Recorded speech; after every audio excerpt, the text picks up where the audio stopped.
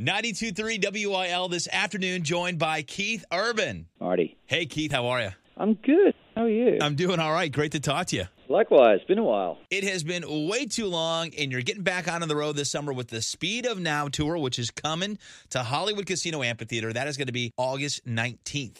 Oh, my gosh. We're so fired up. I mean, pent-up energy of the last 2 years. We were just ready to get at it. I can only imagine the energy that you're ready to bring to everyone here in St. Louis in August is ready to go. But I will say, I was at the first show that you got back out on that stage at the Forum in Vegas at Caesars Palace. And I'm telling you, it was go time, it seemed like. It had been a long, I think it had been 500 and something days between when we played last, and it was long overdue. The crazy part was, like, I remember that show, and I remember within a couple of songs, it felt like we'd just played the week before. It was like time just disappeared. That's mind-blowing. It was that long since you all had played together. So when it's been that long, were you nervous getting back on stage after that many days off? No, I wasn't. I was just ready to go. It's, I've never, like everybody else, I've never had anything like that happen where you can't play somewhere. It's one thing to choose not to play for a year or so, but it's a whole different thing when you can't. There's nowhere to play. And I know me, the band, the road crew, all the vendors, everybody, we were just antsy and ready to get out there. Seeing your show in Vegas was just unbelievable. The acoustics, everything is perfect. But it was a night that I was like, please don't stop. Let's just keep the party rolling. Yeah, we could have played for another few hours. Totally.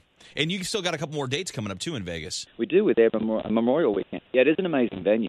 Magical. Keith, your latest single, Wild Hearts, you did not originally write on that record, but when you got it, you decided to change a couple of the lyrics and became a songwriter on it. What happened there? I rewrote the verse. Yeah, I felt the song. I love the song. I love the chorus of the song, but the verses weren't speaking to me, and I called them and I said, I've never done this before, but I love the chorus so much, but the verses don't feel personal for me. Would it be all right if I rewrote them? And they were amazingly supportive, and so I wrote both verses and made them much more about my own journey, my own journey from Australia to follow my country music dreams. Which is interesting you bring that up, because one of the articles I had recently read, which I had no clue, but when you came from Australia to Nashville, you were kind of an outcast. The country music scene was not accepting your brand of country music. But now you're like on the Mount Rushmore of modern-day country artists.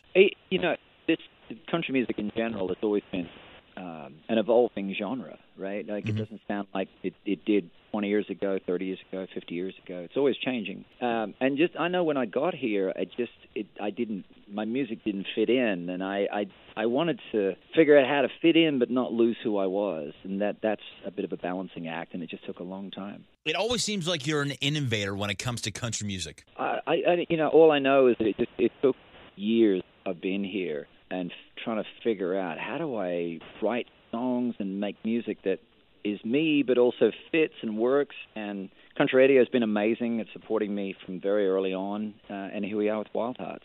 Crazy. You were on Ellen the other day as she's wrapping up her TV show. You sang Blue Ain't Your Color, and you gifted her a really cool guitar. I was curious, what is the coolest gift you have ever gotten from another country artist? So many. I did a few things with Garth Brooks one time, and he called up and he goes, hey, I've got a gift. I want to thank you. And I said, I'm at the studio today. You just want to drop it down here? He goes, I'd really rather meet you at your house. And I'm like, oh, okay. So I'm like, I'll be there tomorrow. So he shows up in this brand new tricked out Jeep Laredo. And I was like, where's the gift? He goes, this is it. And he just threw me the keys. Oh, my gosh. Where is that Jeep now? Oh, it's in my garage. I drive it a lot. Yeah. Okay. Is that the family car almost? That's awesome. Yeah, it's killer. That's amazing you still have it. And, country artists are very good at giving gifts to other artists, and that's kind of a tradition that when a tour wraps up, the headliner gives the opening acts a gift. Do you have any ideas on what you might be giving Ingrid Andress as a gift when the tour wraps up this year? Yeah, I'm going to put my thinking cap on for that. I'm thrilled that she's coming out on this tour because she's a great writer, she's a great singer, but her live is a whole different thing. She's a great storyteller, super funny, and I think everybody's going to love her if you haven't seen her live. Oh, she's super funny. She's got a great sense of humor, loves her tequila too. When you and Nicole are out there walking about and a fan sees Nicole, has it happened where someone asked you to take the picture of them and Nicole Kidman together? Yeah. Oh, I've done a few of those. Yeah. For sure. Where you're like, hold on, you don't want me in the picture? Like, no, I just want him with Nicole. I'm good. Absolutely. I get it. Well, Keith, cannot wait to see you. Congratulations on the success. Welcome you back here to St. Louis on August 19th, man. Appreciate you taking the time. Appreciate it. You too, man. Nice to talk to you again.